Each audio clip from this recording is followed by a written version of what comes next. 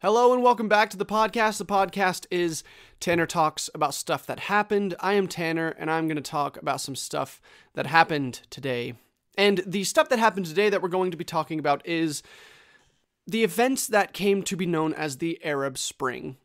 Now, this was a collection of events that spanned over 15 countries, and it's hard to condense all of that information into a single episode in the format that I'm trying to do, with the condensing of information that I try to do on this podcast. So what I'm going to have to do is I'm going to have to condense all of this information and give you a very basic outline of the events that took place, except I will detail a lot of what happened in the country of Tunisia, because that is where most of that is where the Arab Spring was instigated. And so I think it's important to remember all of the things that came to pass inside that country specifically. But there's so many countries where the Arab Spring spread to, and to talk about each of those countries individually, it'd be a whole lot of information that would be very difficult to retain. So I'm just going to give you a basic outline as I try to do in each of the episodes. So without further ado, let's just start. All right, first of all, what was the Arab Spring? So the Arab Spring was a series of anti-government protests, uprisings, and armed rebellions that spread across North Africa and the Middle East between December of 2010 and December of 2012, beginning in Tunisia and spreading as far east as Oman, as far north as Syria, as far west as Mauritania, and as far south as Sudan. More specifically, South Sudan, also involving the countries of Morocco, Algeria, Libya, Egypt, Lebanon, Israel, Jordan, Saudi Arabia, Kuwait, Bahrain, and Qatar. The Arab Spring originated in the dissatisfaction with the citizens in these Arab countries with their authoritarian governments and the corruption such governments had bred. And these protests did cause significant change in the region in terms of governance. It's also thought that this chain of events led to protests in other non-Arab countries that coincided with the spring or followed shortly after, including Greece, Turkey, Albania, Azerbaijan, Uganda, Iran, Cameroon, and a lot of others. So the coolest thing for me about the Arab Spring, in terms of this podcast, is that these events are the first historical event I've covered in this podcast that I actually remember living through. In the school that I went to, we would tune into something called Channel 1 News during lunch hour every single day, and it'd give us a brief outline of all of the things that were going on in the world. And during the Arab Spring, I remember every single day there was something new to learn about, some new development with the Arab Spring. It was almost like some new country was revolting, and it's remarkable for me to be able to remember these events taking place as I cover them now in a historical podcast 10 years, 12 years actually, after they took place. So that's why I'm excited to talk about this one. The epicenter of the Arab Spring is a small town square in the center of Sidi Bouzid. I don't know if I'm saying that right. It's Sidibouzid. I don't know if I'm pronouncing it right, but that's how I'm just going to keep saying it because I don't know otherwise. So, Sidi Bouzid is a city in central Tunisia with a population of around 50,000. An interesting fact about the city, it had become one of the first to experience combat during a sequence of events that would come to be remembered as the Battle of Kasserine Pass in World War II. And many buildings still show signs of the conflict. And in the center of this town is where the most widespread movement in the Arab world in a decade began. President Zine al-Abidine Ben Ali had been the ruler of a one-party state since the coup d'etat in 1987. A few vocabulary words for you here. First, a one-party state, a single-party state, a one-party system, or a single-party system is a type of state in which one political party has the right to form the government, usually based on the existing constitution. All other parties are either outlawed or allowed to take only a limited and controlled participation in elections. Nazi Germany, the People's Republic of China, Cuba, North Korea, these are some examples of one-party states or single-party systems. Second, a coup d'etat is typically an illegal, unconstitutional seizure of power by a political faction, the military, or a dictator. Basically, an overthrow of the current government by a political force rather than by a popular uprising. Okay, now back to Tunisia. Since 1987, President Ben Ali had been the leader of Tunisia, and though his rule had been economically prosperous for the country, characterized by growth of the private sector and foreign investment, there were widespread rumors of political suppression of his opponents. In 2008, protests in Tunisia lasted several months, but these protests against the government were rarely covered in media of the country, despite 90% of media outlets being privately owned and operated rather than government-run. And this led to political opposition as the people felt that Ben Ali's rule was becoming more authoritative than he was letting on. And this is where we find ourselves in December of 2010. Mohamed Bouazizi was a lifelong Tunisian resident and entrepreneur, and for 7 years, he'd sold produce in the town square of Sidi Bouzid from a humble cart. He was the sole provider for his household of 9, and he was well liked in the town, routinely giving fruit and vegetables to poor families in the city. Unfortunately, Sidi Bouzid was a hotbed of corruption in the country of Tunisia, and health inspectors would often demand bribes from street vendors under threat of confiscation of their products or their wares. And more than once before, Mohammed had refused to pay the bribes and had his equipment confiscated, and supposedly, law enforcement had been harassing him for years. So around 10 a.m. on December 17th, 2010, a local female inspector, Faida Hamdi, came around and began confiscating Mohammed's equipment, citing that he did not have a proper permit to sell. Fun fact, according to the city's head of employment and independent work, absolutely no permit is needed to be a street vendor in Sidi Bouzid. So for obvious reasons, Mohammed resisted, stating that this work was the only way for him to feed his family, and the inspector summoned police after he refused to bribe her. Upon arrival, the police began beating Mohammed and confiscated his equipment and produce. Furious and humiliated, Mohammed traveled to the governor's office where he requested to meet with the governor to voice his complaints and ask for his equipment to be returned, but he was denied an audience. When turned away, standing in front of the building, Mohammed shouted, "If you won't see me, I'll burn myself." The governor again refused. Irate, Mohammed acquired a can of gas from a nearby gas station and stood in the middle of the street before the governor's office.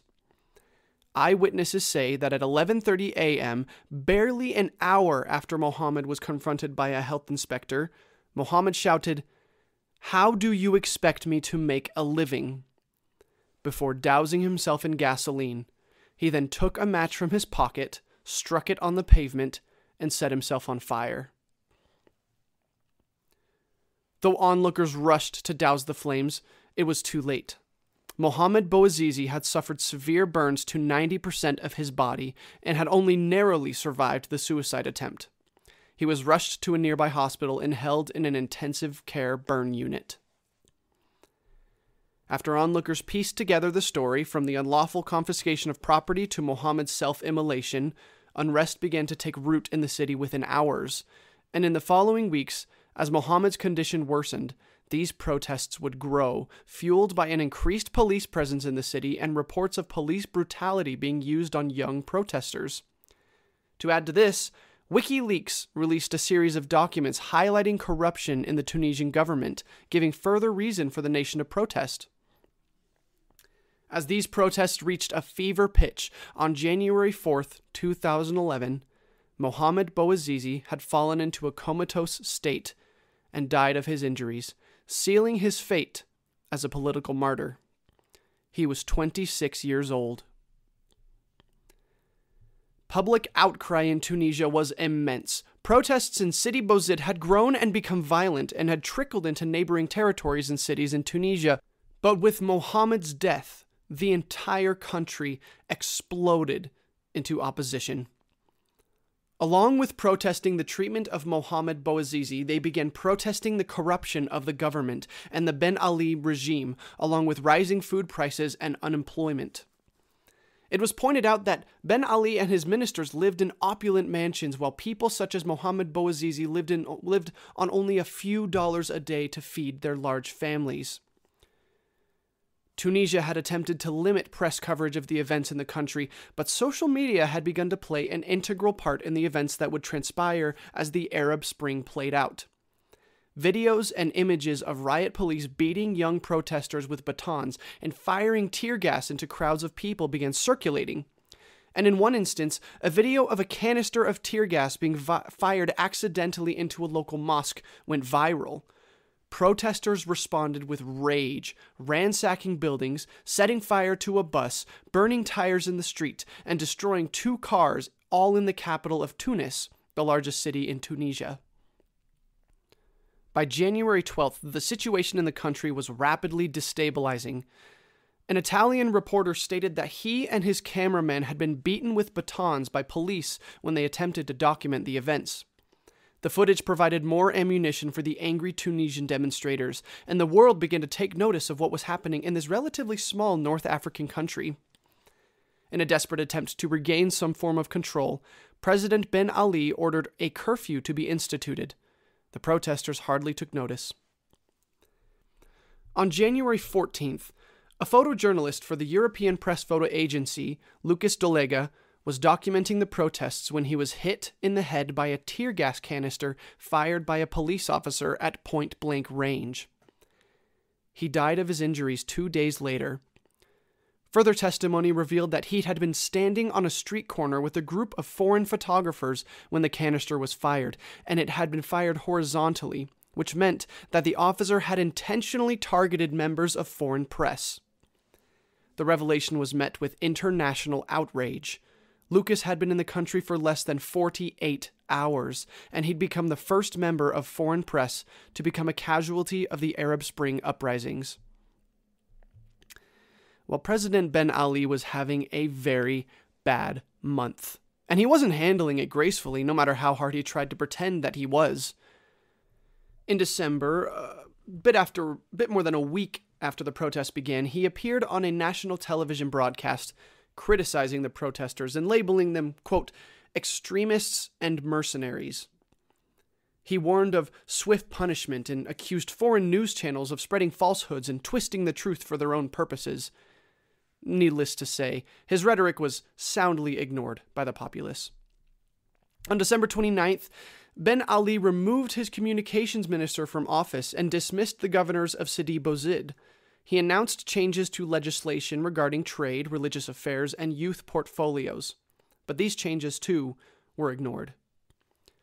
In January, Ben Ali declared that he would create 300,000 more jobs for the country, though he offered no evidence to support the plausibility of this statement. Simultaneously, he delivered more inflammatory rhetoric, stating that the protests were, quote, a terrorist act that cannot be overlooked. Also in January, Reporters Without Borders, the international nonprofit and non-governmental news agency that safeguards the right to freedom of information, stated that at least 6 bloggers and prominent activists had either been arrested or disappeared from Tunisia through the course of the protests, also stating that the number was likely higher. On January 10th, Ben Ali's regime announced the indefinite closure of all schools and universities in the country in an attempt to quell the unrest, but things were set in motion and could not be turned back. The same day, Ben Ali stated that he would not under any circumstance make changes to the constitution requiring him to step down in 2014 due to his age.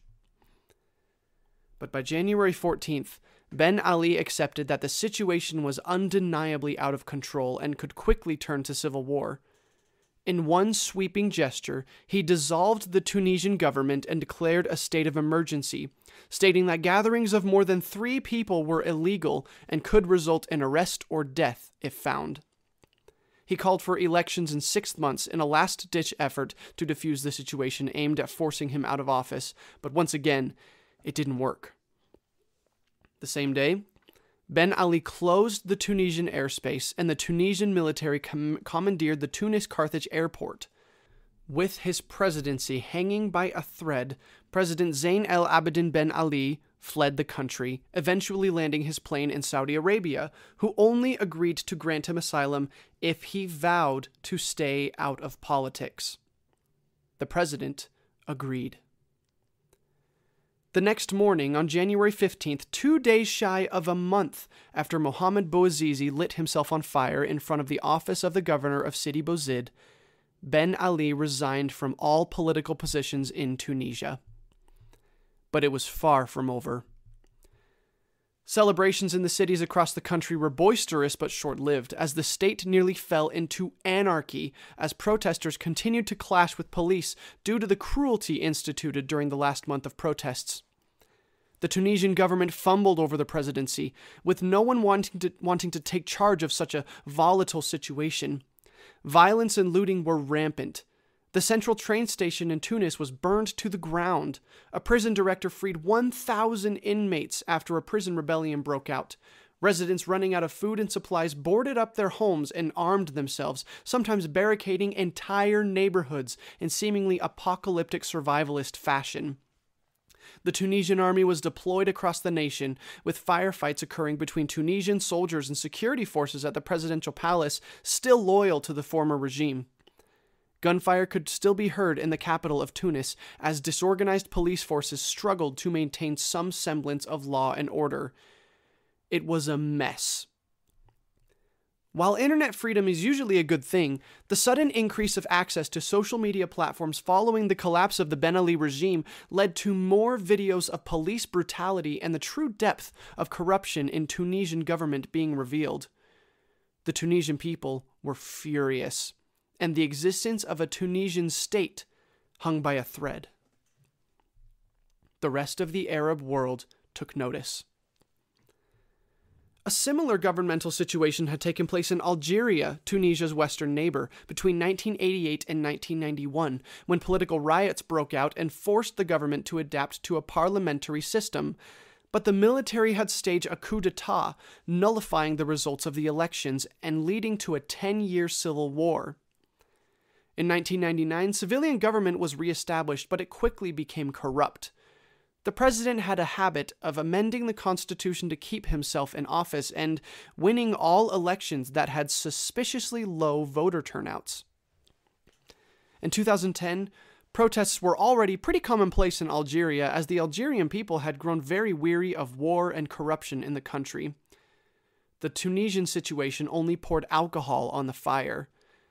Between January 3rd and January 10th, 2011, riots broke out across Algeria, triggered by rising food, gasoline, sugar, and flour prices instituted by the government. Algerian police vigorously attempted to stifle the protests. On January 14th, protests erupted in Jordan, spreading the Arab Spring beyond North Africa and into the Middle East. On January 17th, demonstrations began in Oman. On January 25th, the people of Egypt began to riot. January 26th, the Syrian population began a civil uprising. January 27th, Yemeni protests begin. January 28th, protests in Djibouti begin. January 30th, Sudanese protests begin. February 10th, riots in Palestine related to the Arab Spring begin. February 12th, Iraq. February 14th, Bahrain. February 15th, Libya. February 19th, Kuwait. February 20th, Morocco. February 25th, Mauritania. February 27th, Lebanon. March 11th, Saudi Arabia. In barely 3 months, the populations of more than 15 Arab countries had banded together to voice their dissatisfaction with their respective governments. The authoritarian era of these Arab countries seemed to be at an end. But what were the outcomes of these protests? Well, for the sake of time, here is a brief breakdown. By the time the Arab Spring came to an end, 4 governments had been overthrown. Tunisia, which we've discussed, Algeria, who adopted a new constitution expressly stating that the president could no longer create frivolous amendments arbitrarily.